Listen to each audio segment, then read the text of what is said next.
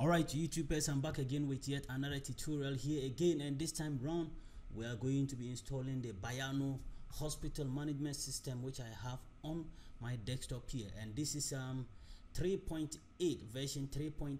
so I learned version 4 is out, but currently this is your second but latest version 3.8 that will be installing, and I hope very soon I'll be coming with you this version 4 on your screen. So as we always do, I'll rename my folder after the version name. So I have Bayanno version 3, just like that. Then I'll move it to my root folder, cat, then computer, drive C, XAMPP, and then etc docs. Then I'll paste it here.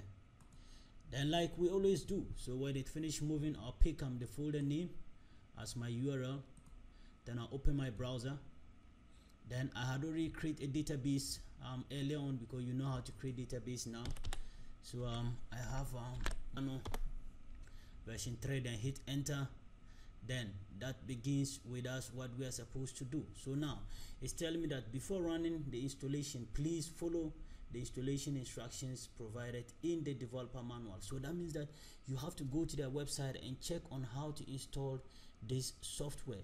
But I'm here to guide you through how to install this software, so we don't need to go to the developer manual documentation before we can do that. So I'll be doing that on your behalf, so you don't need to go there to check on these things. So one, we need to import the database first into the system. So I'll go to my database, then I hit on import.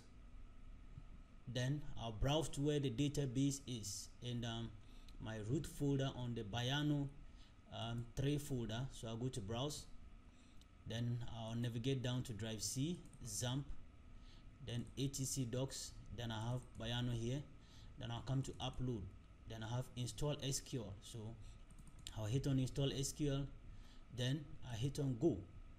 Then my system starts uploading the database into the file. So they said that please be patient, the file is being uploaded. Details about the upload are not available yet.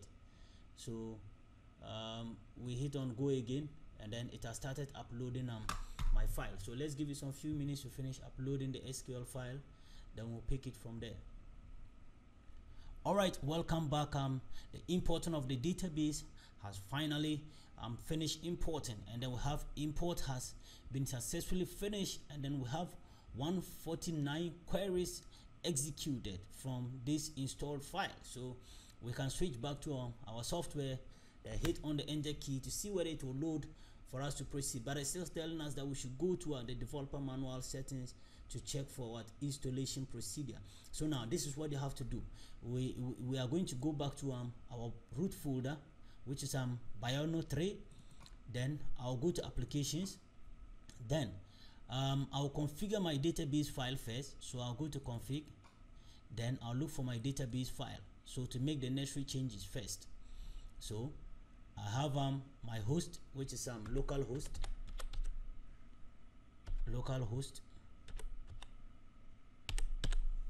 Then I have my username, which is root. Then I have no password, and the database is what? Bayanno 3. So Bayanno 3. So I have Bayanno 3 here. So that's my database. So cross check to make sure that everything is okay. So the spelling of the database name, and then your username and password to make sure that everything is okay. Now save this, and then come back, cross check and see what happens.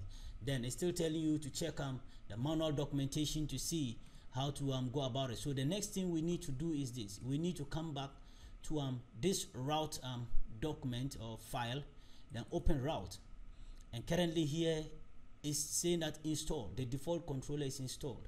So the default controller we are going to change here is to our login page. So I'll double click, and then I'll type in login, because we want our default controller to start from what? Our login page.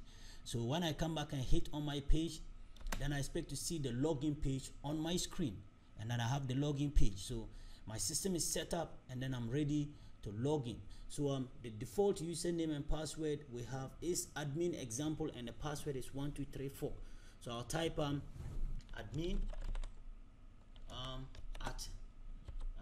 example.com, and the password is 1234. Then I'll log in. Now it's logging me into the system, and then I'm logged into the system. So now I can edit my username and password to the required username that I want to use. So what I'll do is that I'll navigate to my account, and then I'll update the email address and the password. So admin name here, I have admin name, which is Uriah Avinash, and then the login, which is email address is avinash@gmail. Then I'll update that. Then my password, which I need to also update. So the current password is 1234, and then my new password is going to be Pandik 006. So I'll select Avinash to load in the password automatically. Then I'll update that one too, and then it's saying that okay, currently doing update, and then password info updated successfully. So now let's try logging out and logging in again to see whether it will pick the login details. So I'll log out and then try logging in again. So I'll pick Uriah Avinash, and it loads the password, and I'll log in, and then it seems everything worked successfully. So we have finished updating the username and password. Now we have our version here, 3.8, which is the second but latest version of Bayanno Hospital Management System, and I learned version 4 is out, and I hope very soon I'll be displaying this version 4 on your screen for you to see it as well. But for now, this is what I have on my local host for you. So please do subscribe to my channel if you like my tutorials, and please hit the like button, leave comments, and share my video. Someone somewhere needs to learn. You know the chain already. Invite someone, and let that person also invite another person, and tell them to invite 2 people to join the chain, and the chain keeps on growing. So thank you for the time being, and stay connected with Da-viruz systems for the best tutorials you ever get online.